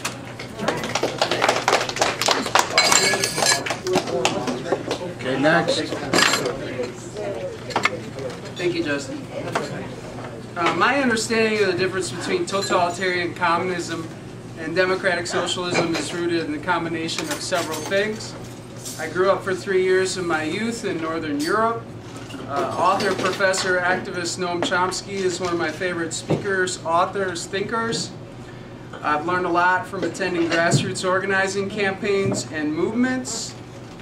I've read a lot of non-corporate newspapers, pamphlets, zines, journals, magazines, especially in these times, The Progressive, Labor Notes, Jacobin, Z Magazine, and listened to a lot of radio and television shows like This Is Hell with Chuck Mertz and Democracy Now!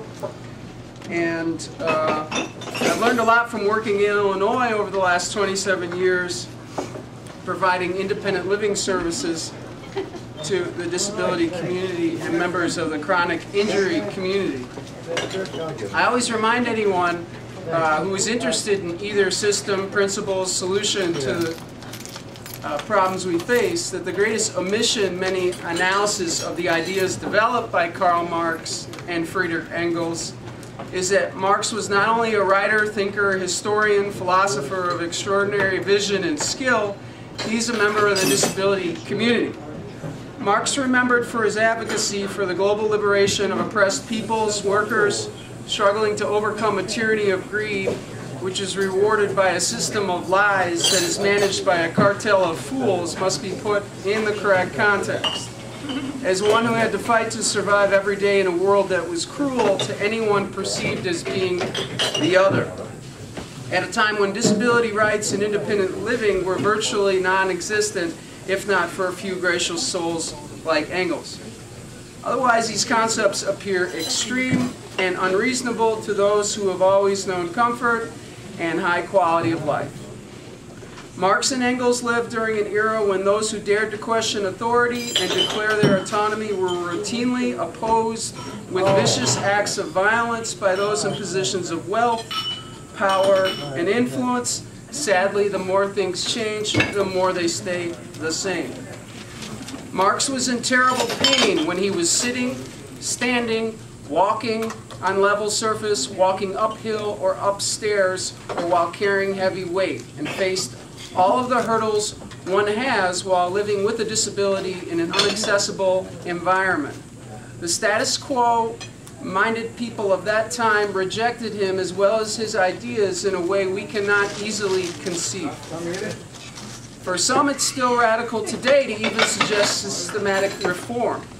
To demand both justice on earth and cooperation on each of our blocks to achieve peace, combined with mass participation, is not yet within many people's capacity for change. And so to demand systematic change also almost seems like reaching for the stars. Back then, it was even more difficult to get new ideas to be considered, and yet people were willing to do whatever it took to get it published. That's what makes Marx important. He's battling multiple challenges simultaneously, during which he is either ignored, mocked, excluded, decried, censored, vilified, and assaulted by members of the mainstream.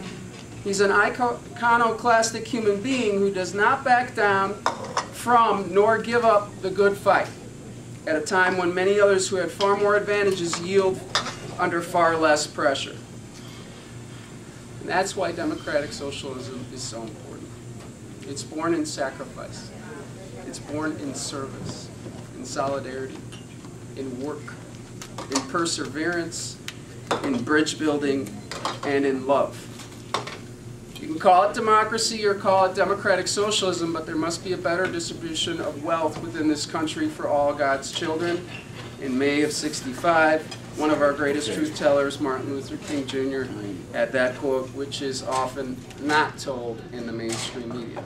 Thank you, Justin, for a great talk and outstanding enlightenment into the libertarian movement, which I continue to feel very good about how you make me stronger, and hopefully I make you stronger. Yes. You're my brother. I respect your whatever makes you free. That's beautiful. Amen. Next. Who's up next? Okay. I just want to address the comment that was made earlier about Nazis being socialist. They weren't. They used the word socialist and the color red to make people believe they were. Hitler vowed the destruction of Marxism the year he took power. He was not a socialist. It was a ruse. Also, another person I forgot to tell you about besides Molinari that's important in Bastiat's life was Pierre-Joseph Proudhon, who served with Bastiat in the National Assembly at the same time. He was a mutualist and an anarchist. So as a mutualist, he's between capitalism and socialism. And he and Bastiat, I guess, argued a bit about credit, which kind of explains some of the conversation between me and Justin tonight. Justin's kind of the Bastiat to my Proudhon. And I'm glad that Justin acknowledged that taxing people to pay for private property protection is just as unjust as taxing people to pay for helping the poor. But I also want to note that the only reason you have to tax people to help the poor in the first place is because government's trying to make up for something it did wrong that resulted in most poor people being deprived of their property or their opportunity to compete in the first place. Thank you. All right. Let David Zucker go next.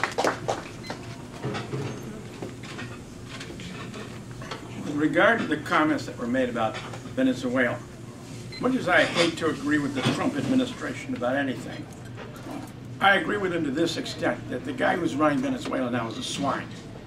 And he's a dictator and a son of a bitch.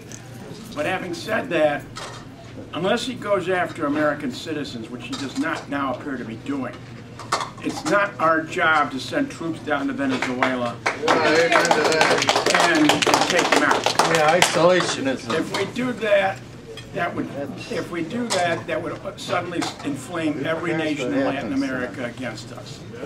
There's no reason to do that unless, as I said, he starts hassling American citizens, which he is not now doing. With regard to the comment that was the libertarian comment that was made earlier about, gee, we could even see to our own law and defense. Well, some years ago when Barney Miller was still on the air, there was an episode of it in which Barney Miller and his officers had to deal with the following. A neighborhood group had gotten some kind of neighborhood grant from the Justice Department that they extended far beyond what the Justice Department had in mind, to the point where they were having their own criminal trials and were actually operating their own jail for the people they convicted in those trials. And Barney and his officers had to put a stop to that. And somehow I have the sneaky feeling that if we started looking for our own law and justice, well, we would start seeing the same thing. Thank you.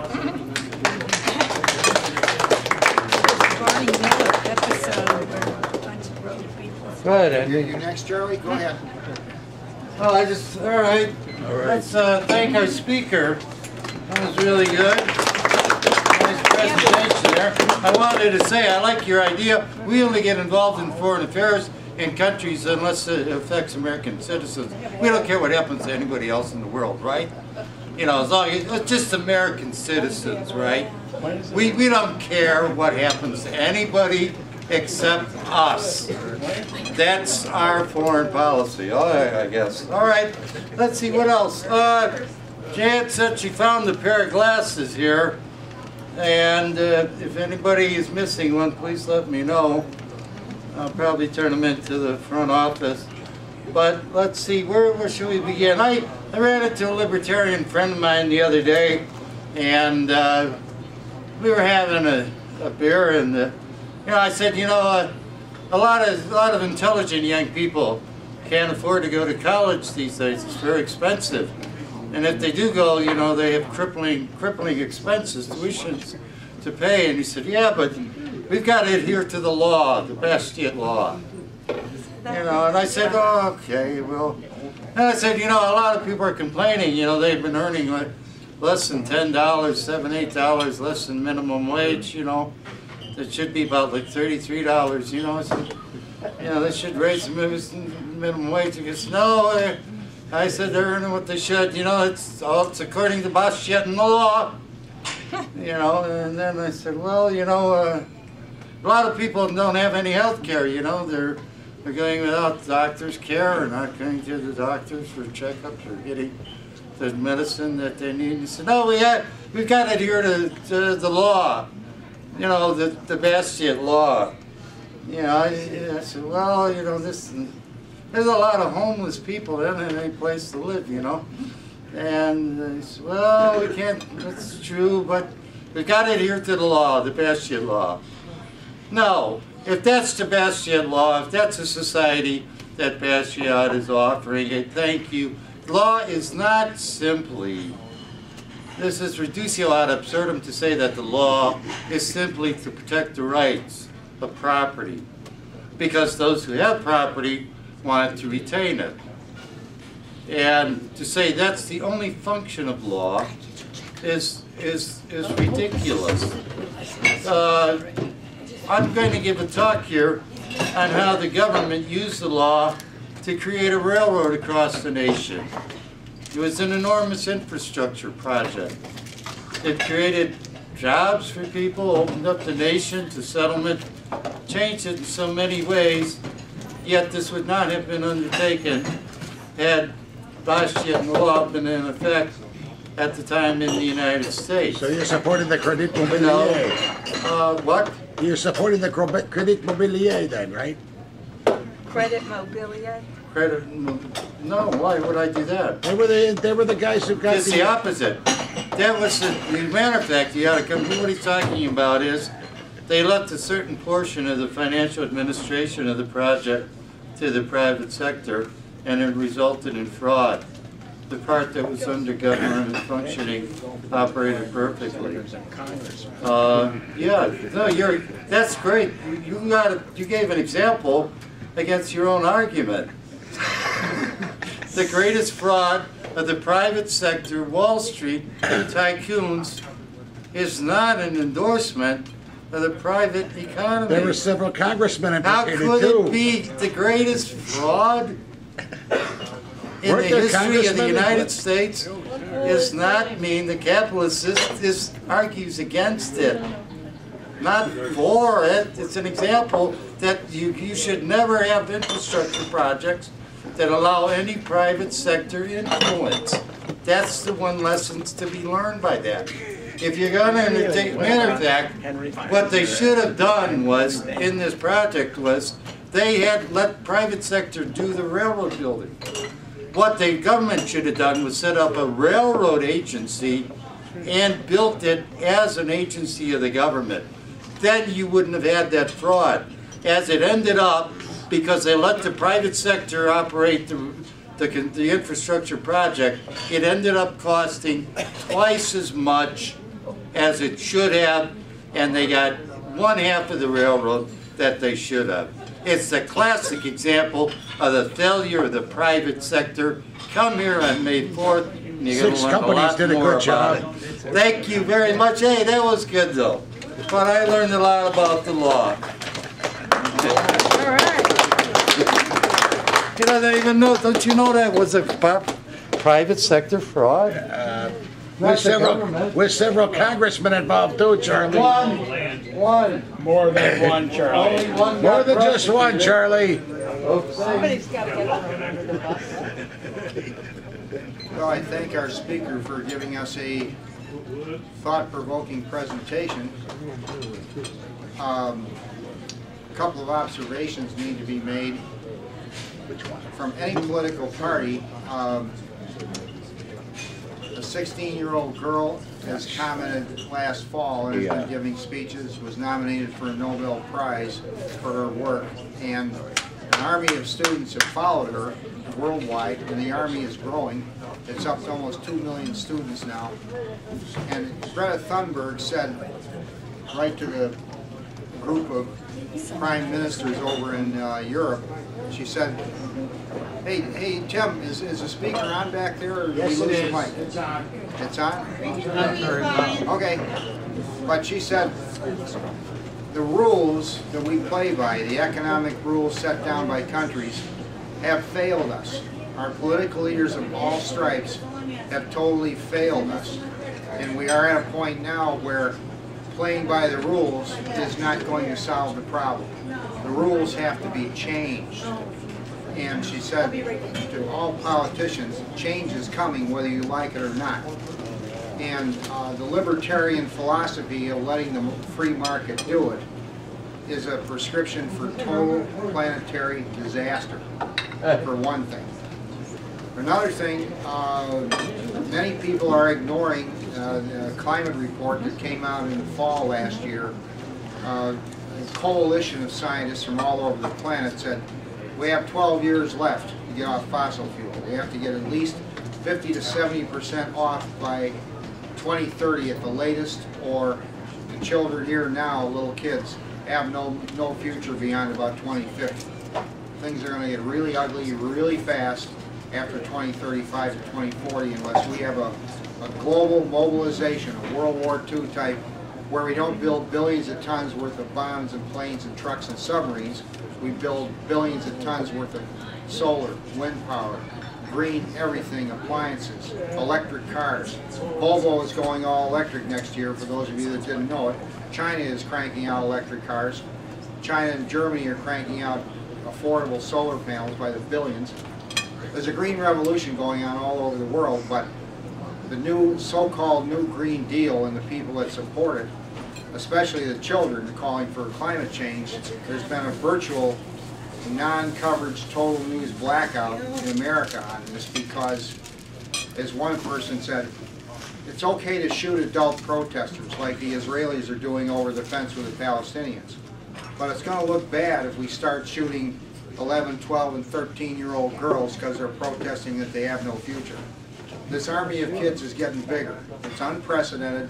We've never seen anything like it. And there's a website you can log on to called Fridays for the Future. It's a global movement of schools. Kids take off on Friday and go protest at their local politician's office. In 125 countries are involved now, and more are joining all the time. So if you don't have time to read a lot of material, you can watch a 2 or 3 or a 5-minute speech of Greta Thunberg, the Swedish girl, talking to UN officials and politicians. She had a meeting with those rich people in Davos in Switzerland. She told them right to their face, a whole bunch of billionaires have been making obscene profits by destroying the environment. And I think some of those billionaires may be among those of you that are here today. Right to their face, you guys have been screwing up the planet, and we as kids have no future if it doesn't change. So she said, we call on all of you, join us if you will, the adults. But if you won't, we will solve the problem ourselves, and we want you to know change is coming, whether you like it or not. So I will be giving a speech on this, what the Green New Deal is, who profits from it, who benefits, who supports it, what it is, what's in it, and how to pay for it. June 29th. Time. So come and see it then. Thank you.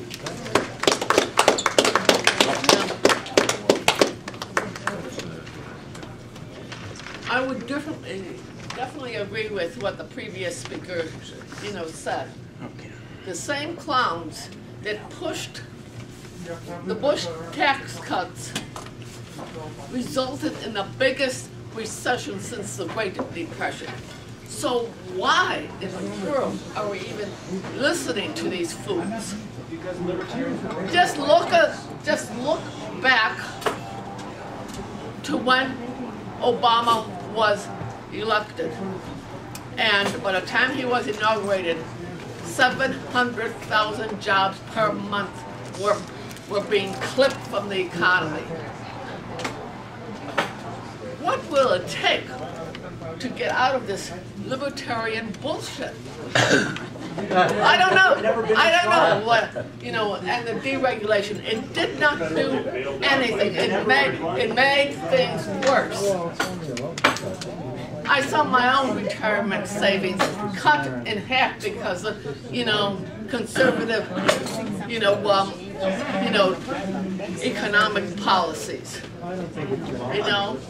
It's time to say enough is enough and begin looking at things that actually work. Countries like China, who can't seem to graduate enough engineers per clip. And what do we do in this country? We cut back on student aid instead of investing, in young people. I listened last week to Governor Insler from the state of, Washington, where jobs generated by wind, solar, exceed the number of jobs that are produced by fossil fuels. It's time to get off that kick and score in a new direction. I am just in awe of these kids who have gone to court, and we're not talking about liberal courts at this point. They won every appeal along the way. So it's time to change courses. All right. Next. Hello, hi, my name is Ellen. I have just a couple of quick comments. Yeah, I think there's an inherent conflict. We have to have people who are willing to be productive, who are willing to work, and yet, we also have to care for the poor and the vulnerable. However, I think both of those things have their limitations. I mean, people should be encouraged to work and be productive. And if you, I'm currently, I'm opposed to a guaranteed minimum income. Because I think that's definitely going to discourage people from working. I mean, there's a lot of people, a lot of people work for, they're working for the money. I mean, they're not working just because they enjoy it. And if you take away that incentive, they're not going to be willing to work, or not be willing to work very much. Right now, people are really motivated to work because they know they're going to be in trouble if they don't. It's also a societal expectation, which is appropriate, but should be modified in case of people who have disabilities or other things that prevent them from working. I mean, it is a very unfair society, but yeah, I do believe certain things like health care. I mean, everybody needs health care. You're born, you need health care. I mean, it should be a right. It should be guaranteed. But there should be encouragements to eat and live in a healthy way and not smoke cigarettes and things like that. Maybe people, who smoke cigarettes, maybe they should have to pay a higher premium. I do believe that the government should provide education, but that states should also be very liberal about homeschooling. I think Illinois is one of the states that is very liberal because I think there should be a lot of options about that. I think that some things have just gone way too far, like the private prisons. I mean, that's insane. I think that leads to great abuse. I'm not sure. I know there's tremendous abuse going on in the prisons. I'm not sure if, I assume it's a combination of both the public and the private prisons. But when you put a profit motive into prisons, I think that's crazy. I don't think that, in terms of the military, I don't think we should have private contractors fighting wars for us. And not only that, but sometimes my understanding is like in Iraq, they've been kind of above the law, where they haven't had to hold to certain standards of, criminal standards because they're, not part of the military. So, I mean, even Milton Friedman, I believe, would have been against the private contractors for the military. Yeah, so I think some things are public, and I think some things should be covered by the government. I question myself, well, should we really have like maternity leave? I mean, I'm not sure what I think about this issue. I mean, I think people, if you want to have a kid, you should have enough money to support the kid. Yeah, I believe in like unemployment compensation, workers' comp, things like that. So I think there does need to be a balance of personal responsibility and then the government helping people out as well. Thank you. I'm going next, Andy. I'm going next.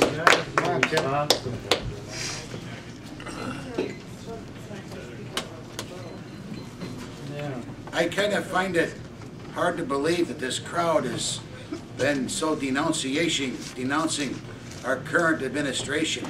I just recently heard a talk from Newt Gingrich, who wrote the Contract for America back in 1993.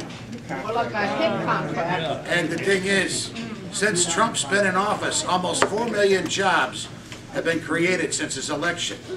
More Americans are now employed than ever recorded before in our history. In the military. He has created more than 400,000 manufacturing jobs since his election.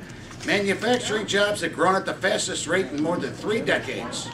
Economic growth last quarter hit 4.2%. New unemployment claims recently hit a 49-year-old low. Median household income has hit highest level ever recorded. African American unemployment has recently achieved the lowest rate ever recorded. Hispanic American unemployment is at the lowest rate ever recorded. Asian American unemployment recently achieved the lowest rate ever recorded. Women's unemployment recently reached the lowest rate in 65 years. Youth unemployment has recently hit the lowest rate in nearly half a century. Lowest unemployment rate ever recorded for Americans without a high school diploma. Under his administration, unemployment recently reached its lowest rate in nearly 20 years. Almost 3.9 Americans have been lifted off food stamps since his election. The pledge to American workers has resulted in employers committing to train more than 4 million Americans, and he's committed to vocational education. 35% of U.S. manufacturers are optimistic about the future, the highest ever. Since the biggest package of tax cuts and reforms in history, after tax cuts, over $300 million poured back into the U.S. for the first time in its first quarter alone. And as a result of his tax bill, small businesses have the lowest top marginal tax rate in more than 80 years. He helped win the U.S. bid for the 2028 Olympics in Los Angeles. Helped win the U.S. Mexico-Canada's united bid for the 2026 World Cup. Opened ANWR and approved the Keystone XL and Dakota Access pipelines. Record number of regulations have been eliminated. He enacted regulatory reform community banks and credit unions, and he's got the Obama individual mandate penalty gone. There's a lot he's done to help this country out. And you know, sometimes I don't exactly agree with Newt Gingrich, nor the way our president can be a little bit of a braggart and a bully. But you do have to admit, he is getting the economy moving. So did Hitler. The issue is for whom? Tim, could you tell us where you got that list printed from? That's from the WhiteHouse.gov accomplishments of President Trump. Oh, please. Please. Is that a humorous site? Is that like Saturday Night Live? That's straight from the White House website where I got that stuff. That's it. Kellyanne Conway, expert in lying statistics.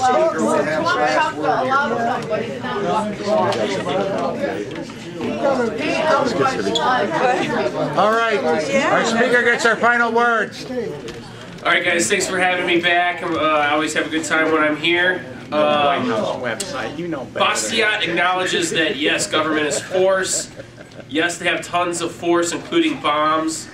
That's megaton after megaton of force.